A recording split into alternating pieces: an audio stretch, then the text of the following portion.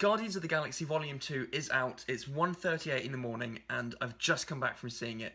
And I didn't want to wait until later on to review it since my thoughts are so fresh about it right now.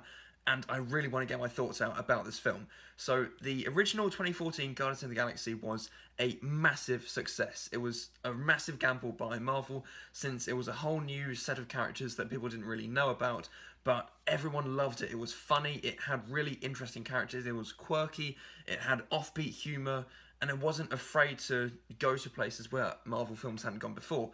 So now 3 years later we've got Guardians of the Galaxy Volume 2, and it is a sequel, and the main problem with sequels to big films is that they're not as good as the first one. But I am happy to say that this film is absolutely incredible.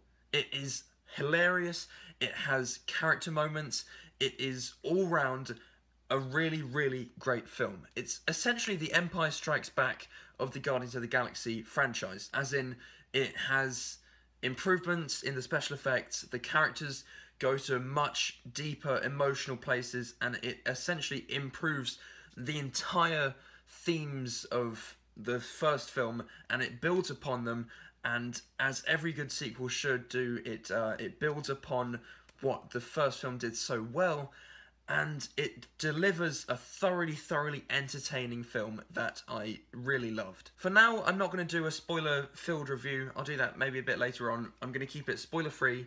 I just want to talk about the things that I really liked. Chris Pratt is great as Star-Lord. This is his role, and he does it so well, and he fills the character with so much depth, and his facial expressions are great, and he can be charming and funny when he needs to be, and he is so good as this character, and the characters in this film are so well fleshed out by this point, and the film does a great job of fleshing them out even more by giving us more things to care about them. So Star-Lord's relationship with Gamora is still there. They have that kind of chemistry, but they don't really want to admit that they like each other. They say it's this unspoken thing between the two of them, but they can't actually admit that they really like each other. And Star-Lord also he meets his father in the film. That's not a spoiler, you know that from the general plot synopsis from the trailers. And his father is called Ego, played by Kurt Russell, and Kurt Russell, his character isn't that well fleshed out, but he's really good in the role. At one time, he can be really nice to Peter Quill, and then he can turn it on his head and can be slightly menacing sometimes, and his character goes to a place where I actually wasn't expecting him to be in the beginning of the film. But I won't go into it too much, because that's a major event spoiler in the film. So anyway, Dave Bautista is great as Drax. He is so funny, and it's incredible how he's a wrestler and he's so good at acting. Well, not so good at acting, but this role is like it was made for him. His character isn't the most developed out of the group, but they leave some of the best and funniest lines for Drax, since his thing is that he always seems to tell the truth, and when you tell the truth constantly, it leads to very funny situations. You've got Rocket Raccoon, voiced by Bradley Cooper, and his character was one of the best parts of the first film. But what they did in this film, they kept that, and you know how his friendship with Groot was one of the funniest parts of the first film? His best friend was Big Groot, and now you got Baby Groot. He is adorable. The audience loved Baby Groot, and he has some incredible scenes. So hilarious. So Rocket Raccoon, now he's like a father figure to this tiny tree, because he doesn't have his big Groot friend anymore. He has this small Groot as his friend, and their relationship was funny as well. And Rocket Raccoon also, his character is fleshed out, and he learns more things about himself. And when he was such a dick in the first film, and when he actually starts feeling proper emotion, that's one of the things that really hits you in the feels, and this movie does hit you in the feels a lot. And like I said, it is like the Empire Strikes Back of the Guardians of the Galaxy series, in that it takes everything darker. It is much darker than the first film. It doesn't have it still keeps that same space opera happiness, but it does take the characters to darker levels, and it's all the better for it. The special effects are top notch. There are only a few scenes where it seemed the characters were surrounded by green screens and they were sort of looking around, and you sort of knew that their backgrounds were green screen or blue screen and that it was entirely computer generated, but always weighting them down, always keeping things at a human level were the characters. So as great and as expansive as the special effects were, you always had those central characters that you love so much that really brings the action to a human level and not just a massive special effects extravaganza.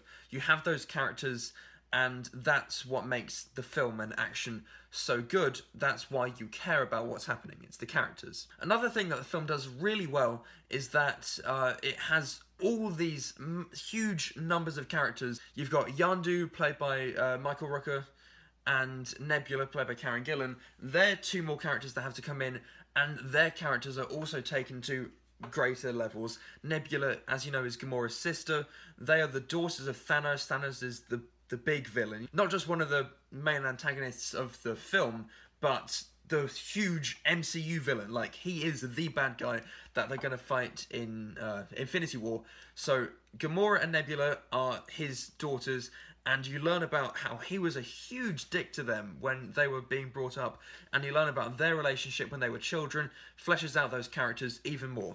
Yondu is really good in this film. Michael Rooker is great as Yondu, and his character, I'm going to keep saying this, the characters are taken to much greater levels than in the first film, and you learn more about them, you care more about them, their characters are fleshed out, really good character development here, and Yondu is really good as well. You learn more about his relationship with young Peter Quill, and it's really interesting because the script does it so well.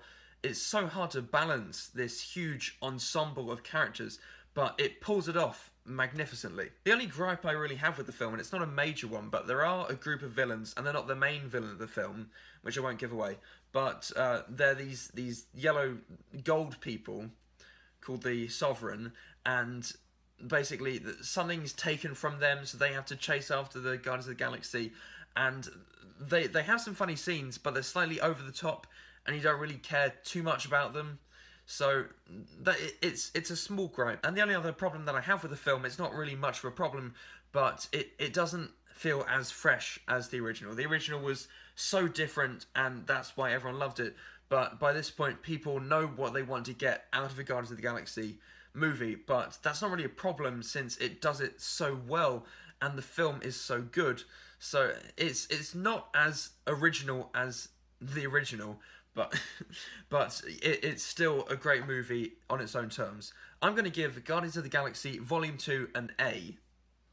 It's one of my favourite films of the year so far, definitely. The action scenes are great, the special effects are top-notch, the performances are so good. Chris Pratt, Zoe Saldana as Gamora, Dave Bautista, Vin Diesel. It's so incredible thinking that Vin Diesel is Baby Groot. I mean, he's the motion capture, he's the voice, and he's so cute. He's like Baby Groot. And he has... The opening scene is set to Mr. Blue Sky by ELO, which is one of my favourite songs already. But it's Baby Groot dancing to Mr. Blue Sky, and it's such a genius way to start your film, having the funniest character, the most adorable character, literally like dancing to Mr. Blue Sky, while everything else, there's this huge battle going on behind them, and you've got Baby Groot just sort of dancing like this to the music. It was the funniest thing, one of the funniest things in the film, but Baby Groot is great. The action scenes are amazing, the characters are so good, performances, special effects, it all adds up to a really, really good film. And I can't wait for Guardians 3, Infinity War. And Marvel are so good at setting up these films, these characters, these themes that cross over the universes and all of their films. And they've got Spider-Man Homecoming and Thor Ragnarok both coming out this year. Combined with the success of this film already, it's making so much money. This year is going to be huge for Marvel, and it's just another step in their journey to movie domination, and I can't wait for the future films. This film is so good. I loved it so much. Go out and see it.